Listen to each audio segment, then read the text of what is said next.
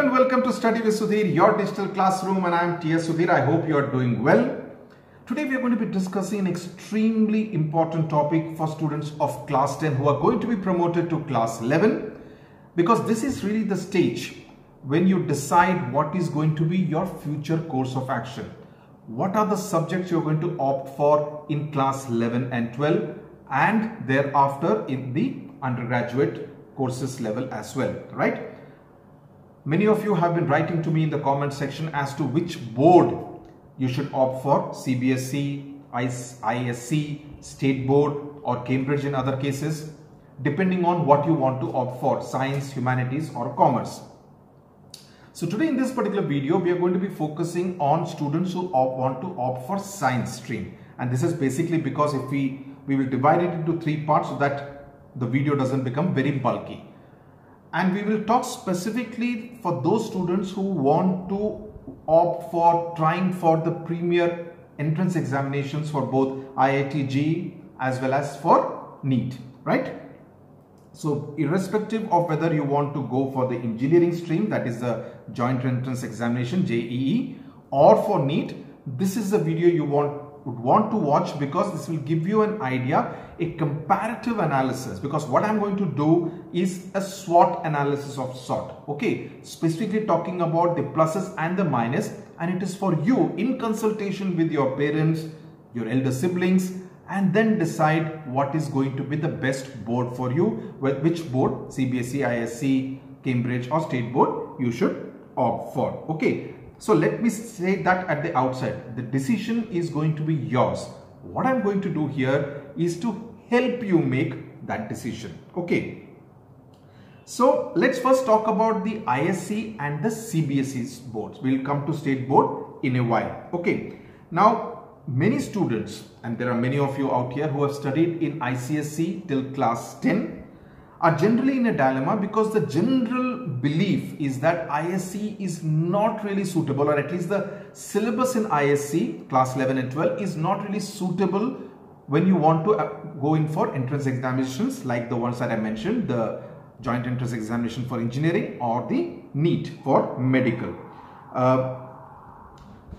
The focus in ISC is also largely on the English language. The level of toughness of the ISC syllabus as far as English literature is concerned is much more than that in CBSE, and definitely much more than in the State Board. Okay.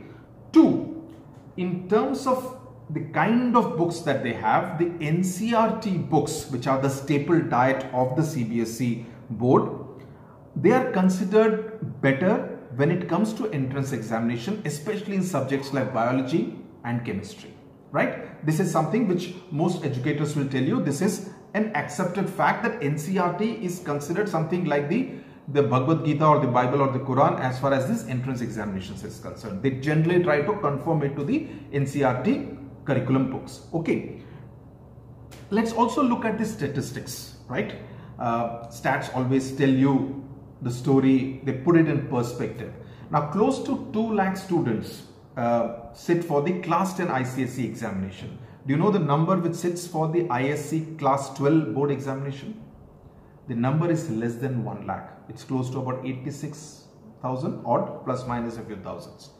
Which means more than 50% of the students who have opted for ICSE in class 10 do not opt for ISC in class 12. And where do they go to? They obviously don't drop out of school, at least most of them don't. They go either to the State Board or they go to the CBSE, right? Now, that's what the data shows, right? And what would be the reason why they would be opting out? For the reasons that we just mentioned. That the belief is that ISC syllabus does not prepare you well enough. Is that true or not? Let's settle that first. It's not entirely true.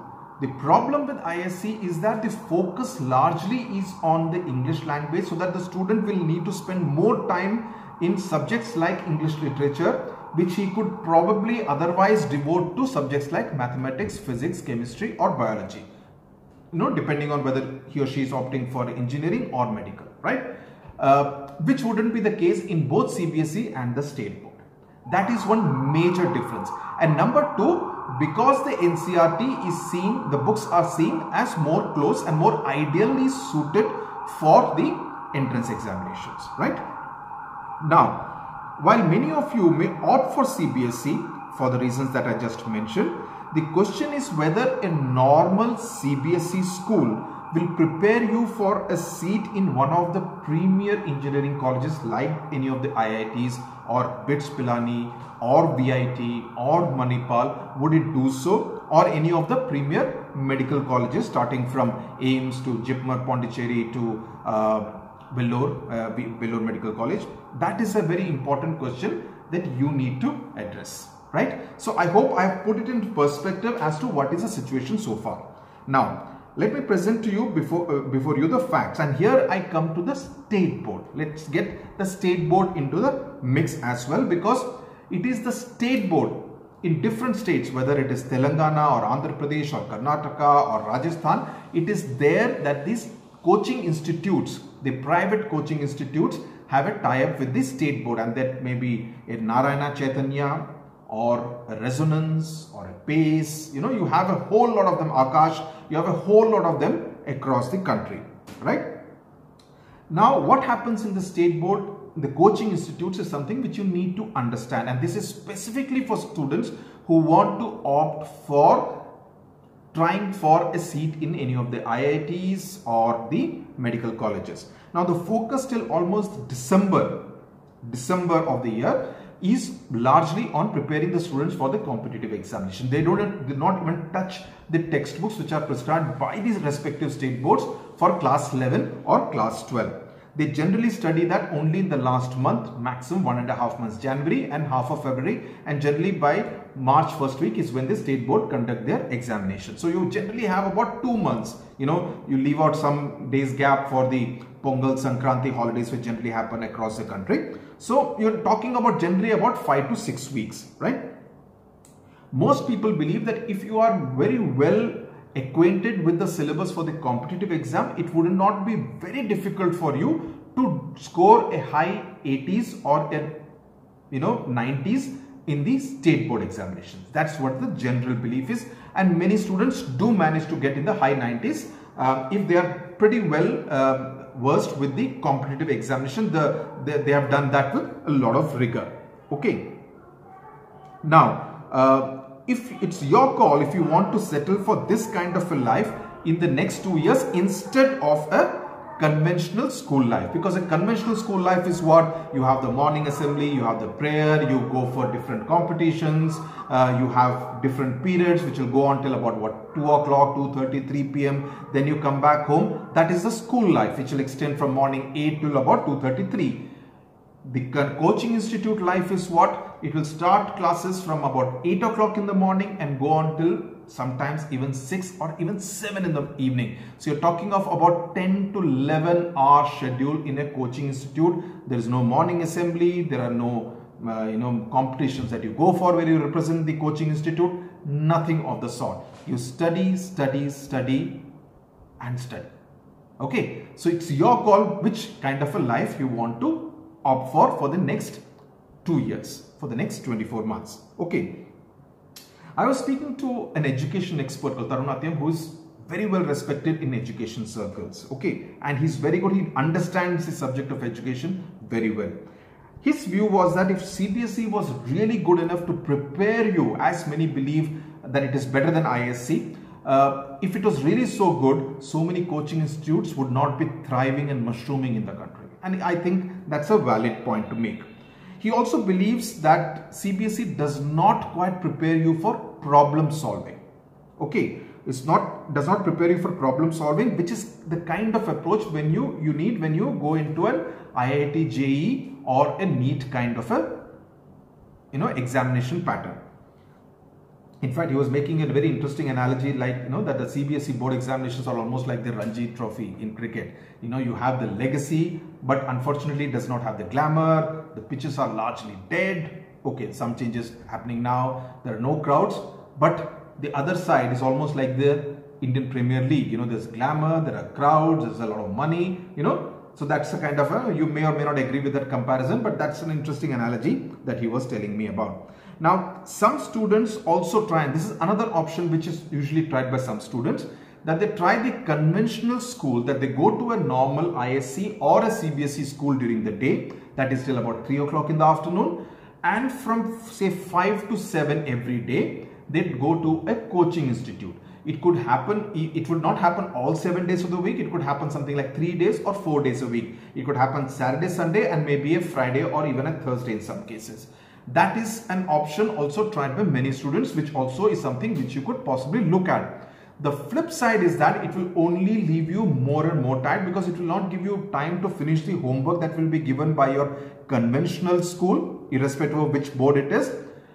And you would not be able to keep pace. It's almost like a bit of a, it's like a tuition. But is that good enough to prepare you to do the JEE? So just look at it like this. You are going to be doing say 2 hours, say even 4 days a week. So you're going to be doing something like 8 hours. 2 hours per day into 4 days, about 8 hours in a week. Compare that to students who are doing it about 10 hours into 60 days. 60 hours versus 8 hours. Is it good enough for you to be there and compete with those students when it comes to the entrance examinations? That's a call you need to take. And in the midst of all this, you should not falter on your CBSE board or the ISC board that you would normally give. So that is a call you need to take based on this kind of very realistic circumstances that you will be in. What is life inside a coaching institute, a private coaching institute, be it Narayana, Chaitanya, Resonance, Akash, Pace, whichever, we'll deal with that in a separate video, because that is something of a very different life, and students from CBSE or ICSE state board would not be prepared for the kind of rigor that you need to go through if you enter any of those private coaching institutes. So only if you think you are tough, and when I say tough, it does not mean physically tough, it means mentally tough to take on that strain.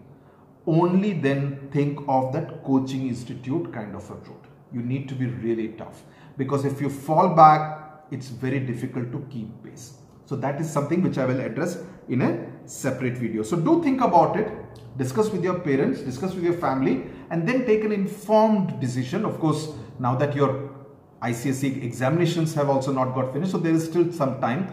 The entire academic calendar is likely to be rescheduled, but yes, ICSE 2021-2022 will be in a bit of flux because of the kind of circumstances that we are seeing at this time across the country.